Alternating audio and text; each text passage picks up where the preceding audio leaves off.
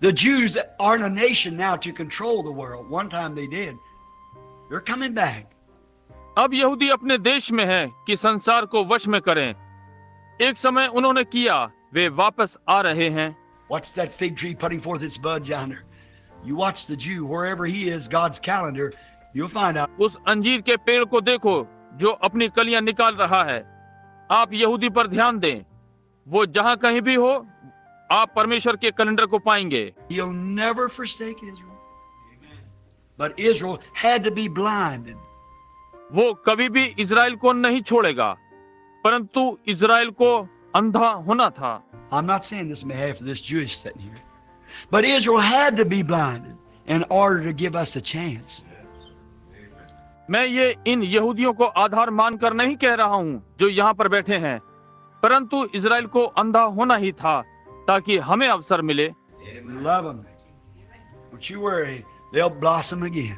उनसे प्रेम करता है, आप चिंता न करें, वे फिर से खिलेंगे। What the palmerworm left the caterpillar eaten, what the caterpillar left as the locust eaten, but I will restore, saith the Lord. जो कुछ गाजाम नाम टिड्डी से बचा उसे अरबे नाम टिड्डी ने खा लिया, जो अरबे नाम टिड्डी से बचा उसे येलेक नाम टिड्डी ने खा लिया, परंतु प्रभु ने कहा, मैं तुम्हें सब लौटा दूंगा। That was just eaten for a spell so that we could be brought in. Our eyes are open. ये केवल एक अवधि के लिए खा लिया ताकि हमें भीतर लाया जा सके।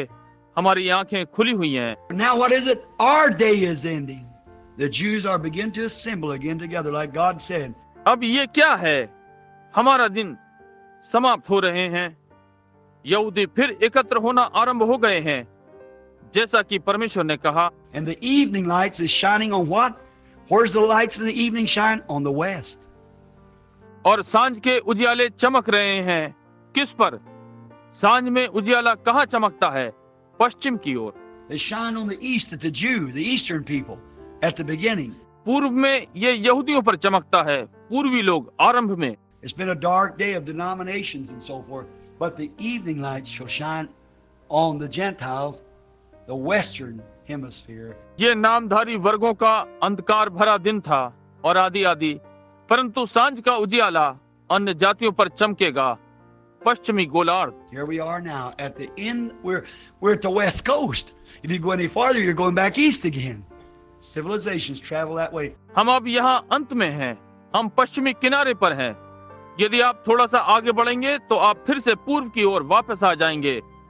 सभ्यता की यात्रा इसी प्रकार है। So the evening lights are shining. Jesus Christ, the same yesterday, today and forever. Let us pray. इसलिए सांझ के उजियाले चमक रहे हैं। यीशु मसीह कल, आज और सर्वदा एक सा है। हम प्रार्थना करें।